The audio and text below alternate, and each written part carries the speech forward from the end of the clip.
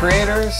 Today, well, we're so happy. We're in one of the most amazing studios in the world, world-renowned artists like U2 have worked here, Muse, Bryan Adams' studio, the Warehouse Studios in Gastown in beautiful Vancouver. And I'm here with one of my all-time heroes for me musically, Mr. Dave Rave OGILVIE, and thank you so much for doing this. Very nice to be here. I don't use that loosely because you know where I come from, a DJ culture and an industrial music guy and all that.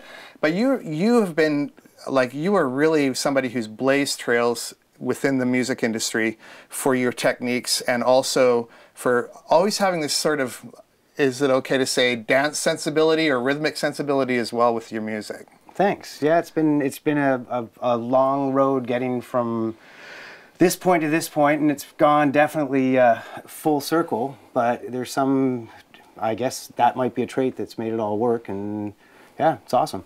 And you know, you started back in the day when you were cutting tape, probably before digital world. Well, I came from the school of, you know, of classic recording studio techniques.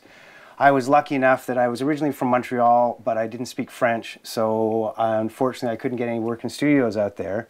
And then I was able to come out here, work at Mushroom Studios, and I was basically tutored under 3 different engineers. And the nice thing was one was British, one was German, and one was an American.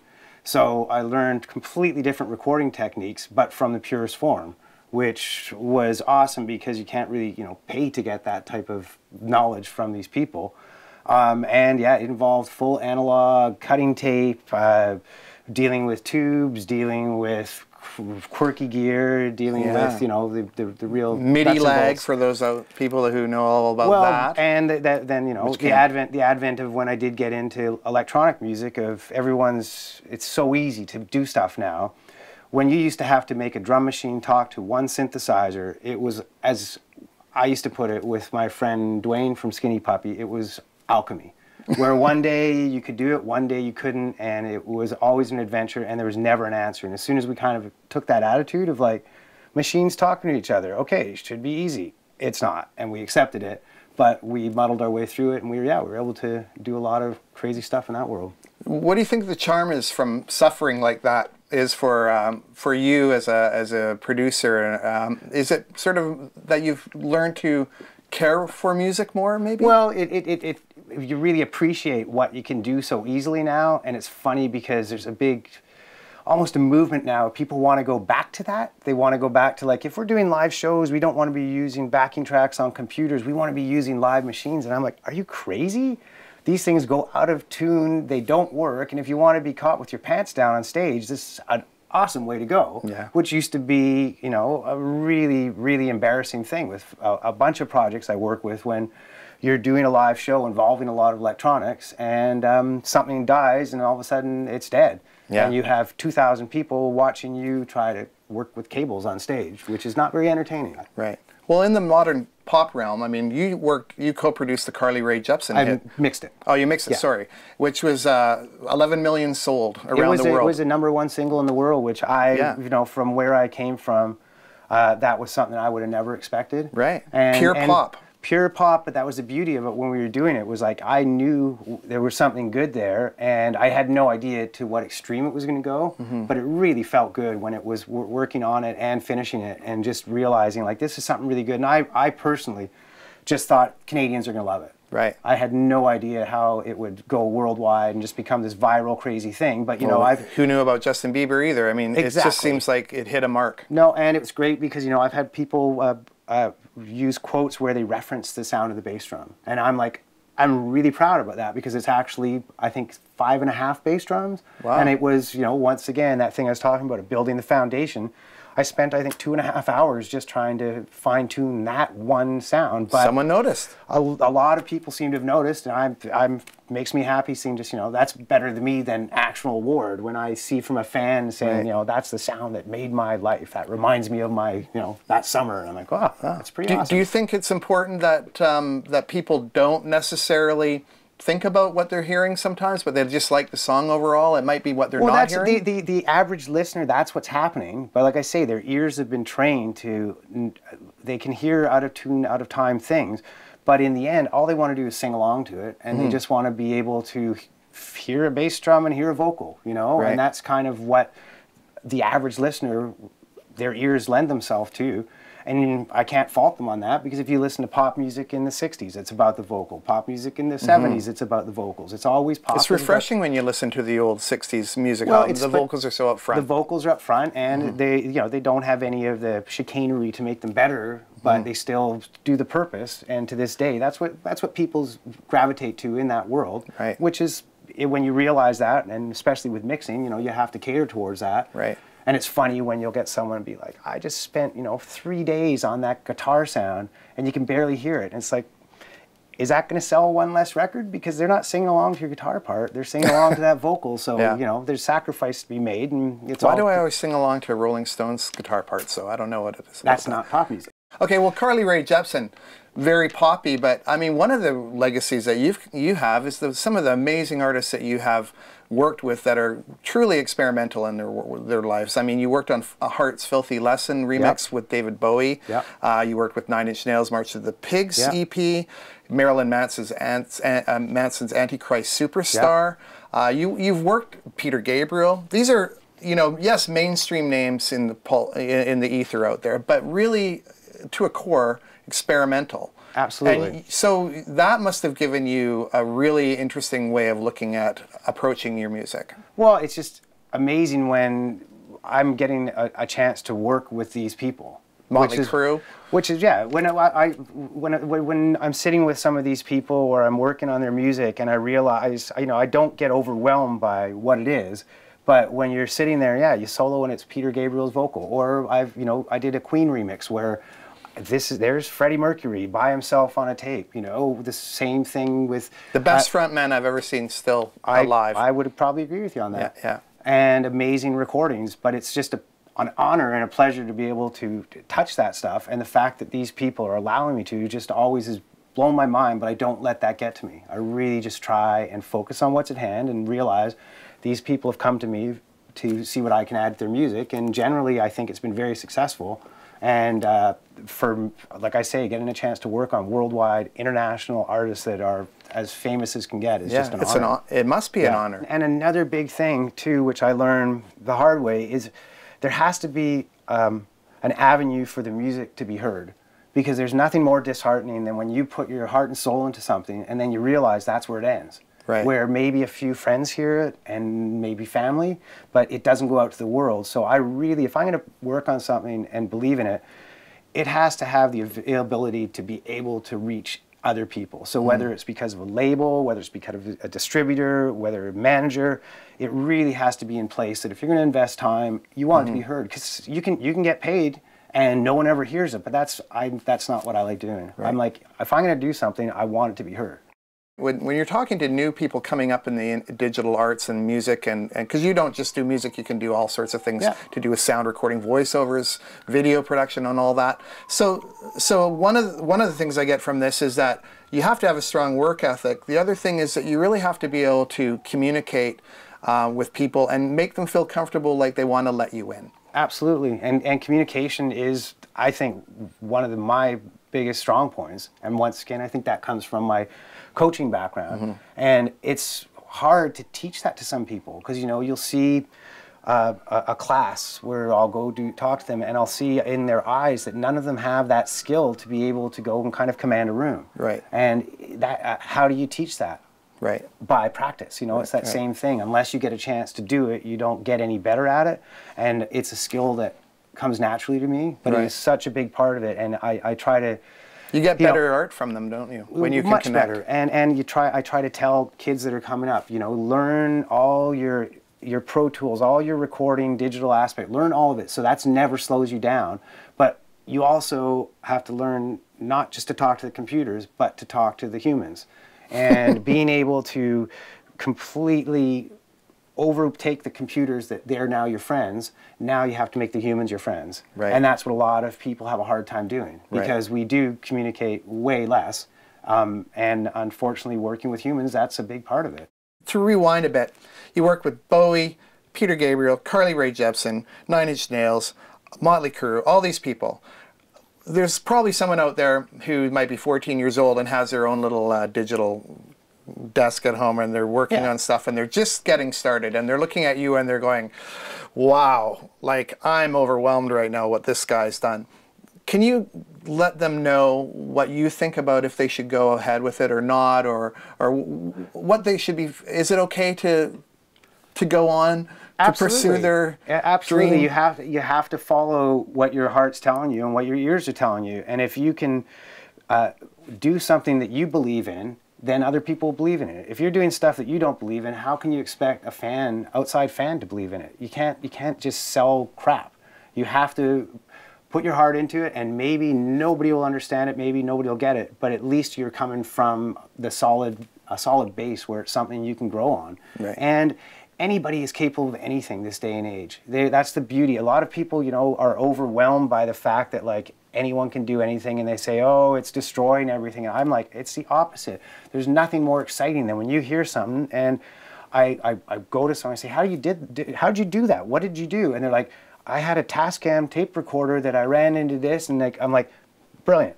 And that's just it. You have to take chances. Yeah. You have to just go with your heart and just try and come up with something that you enjoy first. And if you enjoy it, then you can spread that to the world. But it can come from anywhere. Yeah. Discovery, and don't be afraid.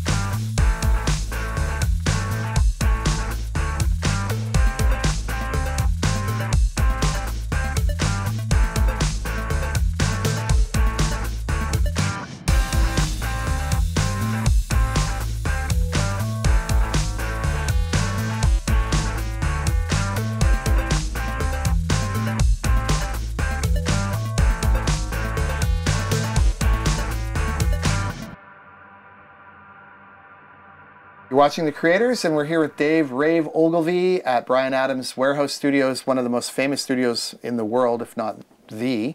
And he's going to show us what he's been working on, a project that's come in and that he is working on right now, and on this beautiful, in this beautiful facility, on this beautiful board. So what is it you're doing right now, Dave? Well, it's funny because I was approached a couple months ago about working on an artist that I wasn't told what it was, anything about it. And then when I actually heard it, I was like, this is amazing. And then I went and I recognized that voice, and it turns out that from my Project Jackalope, it was my bass player, Allie, who actually I saw when she was 15 years old in a band called Rio Bent. And after seeing her then, I was like, this girl is a star. So she did a bunch of years with me. She's done another project called Legs that was amazing. And this is her new project called Little Destroyer. So it came full circle where I didn't even want to know how many years ago where I said, she's going to be a star, she's going to be a star. Right. So I've had the honor to be able to take their music and do a little bit of my stuff on it, and then came in here and actually mix the stuff. So this is a real treat because we're actually going to listen for you doing the final mix a little bit here of this artist who's about, I would say, going to blow up big. I think is going to be huge. This could be the next big Canadian, you know, electronic. I don't know if it's electronic. I don't know what it is, but it could be a big, big act. And like I say, I'm very honored to be able to work on it. And being able to work in a facility like this always is a treat. And this is a whole new, you know, realm of digital mixing, which I've embraced fully. A lot of people still are just pure analog. I'm good with anything. I just like quality. Right. And this is one of the nicest digital setups you can get to work with. So it's been a good project. Yeah, and I'm sorry to cut you off. For the layman out there who might be looking at this going, what the heck am I looking at? What is going on? I've worked within the digital audio world before, but so can you explain a little bit about what we're seeing on the screen here? Well, the nice thing is this is working with Pro Tools, which is my digital workstation, where here's all my actual audio tracks that I'm looking at and have the visual of seeing what's going on, and if I need to do any editing, if I need to move any pieces around, I'm going to be working all on there. But then it talks directly with this, which is just digital information going through basically a giant mouse.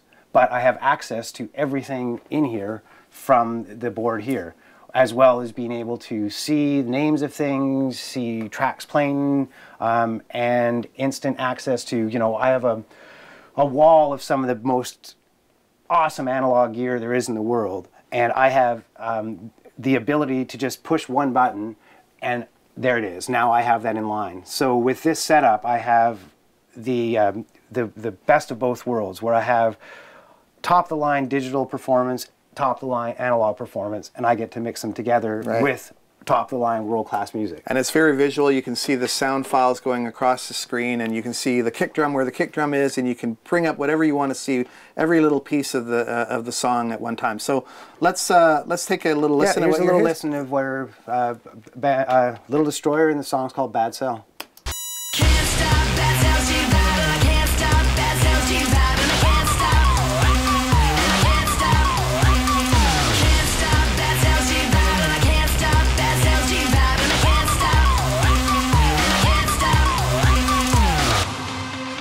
So thank you for the taste of the music, A Little Destroyer, and we're going to play a little more on the end of here. But thank you very much, Dave. It's a pleasure. Thanks for having me, Dave, and awesome talking to you. And sharing your experience with everybody on the Creators, because you're really an inspiration. So thank you. Thank you very much.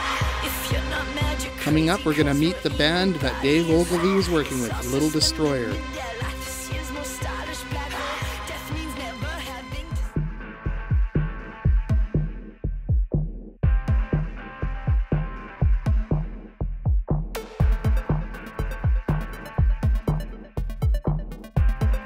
I'm Michael. I'm Allie. And I'm Chris. Great. And you have a new album, which you're working on right now. Correct. Which is quite an amazing thing that you've gotten together and done this. How did you find each other, and how do you know you're like-minded musically? Oh, how? Well, we've known each other for many years. We've all come from other projects and had a casual project together for a while, and then slowly we realized that the sounds we were wanting to make were all on the same page with one another. So we kind of left our other projects and formed Little Destroyer over a trip to LA. And yeah, it was kind of came together like that, of just knowing each other for a long time, and then going, okay, of everyone we were working with, we're really looking for a sound that's going to like push boundaries and go further, and the three of us really gelled on the same so artistic when you were in vision. LA, Jared Holmes, Walk the Moon, Neon Trees, Headley, did you meet him there previously to you forming as a band, or did you meet him after, or how did that come in, the LA connection? You kind of got together in LA. Yeah. Was he part of the LA getting together experience, or no? I've known Jarrett for a long time, and then I'd moved down there just for my own kind of, journey. The boys came down, and we thought, Jarrett and I had talked about, let's just spend a weekend together and try to make some music. We'll see what we get. So these guys flew down, and within a weekend, we had 3 songs that really felt like the beginning of something, and that's kind of... Yeah, 3 songs we were really proud of instantly, and we kind of, right away, kind of knew that was the direction we were going to kind of take this. So. Mm-hmm. Like, it all gelled, and it was like instantaneous over these 3 days of working these 15-hour days, writing these songs from kind of nothing to something, going, holy, crap, we're really doing something here. And you found the perfect guy to do it with you as a producer, Dave Ogilvie. Yeah. Who, 9 Inch Nails, Marilyn Manson, Bowie, Queen. Skinny Puppy, you know, brilliant. Now, one of the things I talked to Dave about was in the digital world of music, which you guys are also producing your music from. Sometimes you don't get that vibe of it being human. I know there's a humanized setting in Pro Tools, and you can do that, right, or quantize or whatever. But you guys are actually getting your music sort of gleaned over by Dave, put it to another level. I'm just wondering about what you feel he brought to you personally as a band with your music. Did he take you to another level, or did he find a spot that you needed to be? I think he helped clarify Totally. some of the sounds that needed to be clarified, and pulled things back and just balanced it in a way that made all the songs gel together and everything shine in a way that like you could really experience my voice and my vocal performance in the way that you need to and hear the emotion in it. When you were kids, was there something that hit for a moment that really made you want to get into music? For me, just jazz music was a huge thing. Me and Chris had an amazing band teacher in high school that really took us kind of under his wing and really showed us a lot of amazing stuff, and kind of nurtured our kind of abilities to just pick up something and start playing it, and he really kind of made it all happen for us. What was his name? You have to give John Ashbridge. Yeah, great band teacher. Best band teacher ever. It was really something. Actually, the first... In Vancouver? He was actually in a small town called Elkford out by Alberta border there. Yeah. The actual first professional musician I ever met, I came out to Vancouver to do jazz like workshop thing. And he told me, pulled me aside, and he's like, "Don't do this. Don't be a musician." You're making a huge mistake. And I think I was already at that point where I was like, this guy's crazy. Like, why would you not want to do this? Like, this is all I want to do. And now we know. What was his name? Who knows? Like, who cares? Well, it didn't work out for him, Exactly. obviously. Yeah. And for you? For as long as I can remember, I've just been like, I'm gonna be a rock star, I'm gonna be a musician. Grew up playing piano and bass, and was writing songs when I was 8 that were really moody and like the evergreen forest of despair. My parents were like, "What's wrong with our child?" So what do you think about the idea of putting yourself out there and going for it as an artist? Is it something you should pursue if you feel you got the burning desire inside? 100%. I think the big thing for people who are starting to pursue an art or music or anything is to indulge in it completely in your life, and then just work so much. Always work, every day. Do it every single day. And at some point, you're gonna have to show it, and you will, and you'll be stoked. Mm-hmm. And yeah. There's like nothing. I always say like the only time I really feel like I'm at home is when I'm on stage. And I can't deal with like being scrutinized in the rest of my life, but I don't mind being on stage and feeling like, feeling out there. I make it like, I'm gonna make it undeniable. And people might have opinions about me, but I feel confident in those moments. And like, I've worked up to that point, and it's just like, like Michael said, you start at the beginning, and then you take one step forward, and you just keep going, and you'll make breakthroughs. I don't think that being scrutinized is anything to stop for. You have to just work as hard as you can and work. And like Michael said, sooner or later you'll have to show it and you'll be scrutinized, and it doesn't even matter. Just keep working and keep doing it. So you guys are on a really great bill, October 25th, opening up for the amazing Against Me at the Commodore. True. Yeah. It's a dream come true for us. It really is. You guys are sort of fall in punk sensibilities. How do you think it's going to go? How do you think the crowd's going to like you? I think it's going to be great. I have no doubt we're going to crush. No, we'll do good. Our energy live is so rooted in just punk. And everything I guess that band so. stands for, really. Yeah. And think about standing on the Commodore stage. In front of it will be packed. Yeah. Don't be scared. It will be packed. No, we're nervous though, very nervous. It's a big moment for you, so don't let us down. Yeah. We won't. This is a big deal for us. All of us have always wanted to play that stage, and we're super happy to do it. Yeah, and especially with Against Me, who is actually a huge influence on us. Now tell me about the video, because it's pretty raw. Yeah. But the song is pretty raw. But you guys got the footage yourself with a friend. and Ridgeline, you put the video together yourselves. We did. And what's the song? The song is Bad Cell. It's very near and dear to us, and really like maybe my most personal lyrics.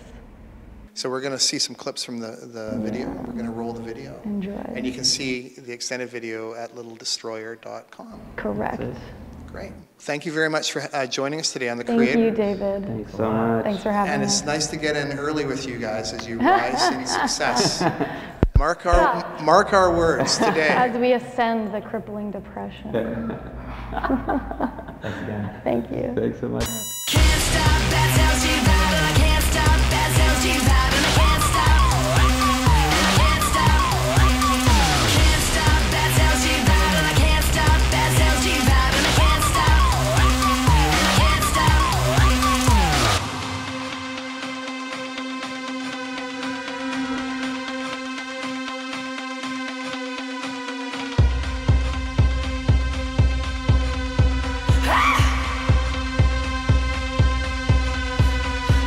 If you're not mad, you're crazy, 'cause we're eating body and soul. It's all suspended.